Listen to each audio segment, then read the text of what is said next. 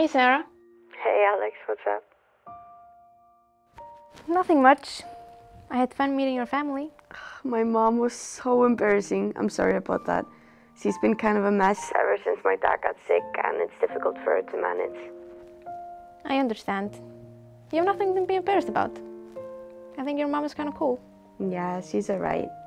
Anyway, thanks for helping me out tonight. You were the first girlfriend to meet my parents. No worries. I'm here for you. And I had a good time. I'm glad. I'll see you at school tomorrow? Yeah, of course. Okay. Good night then, Alex. Good night, Sarah. I love you. Oh, thanks. That's nice. Good night then.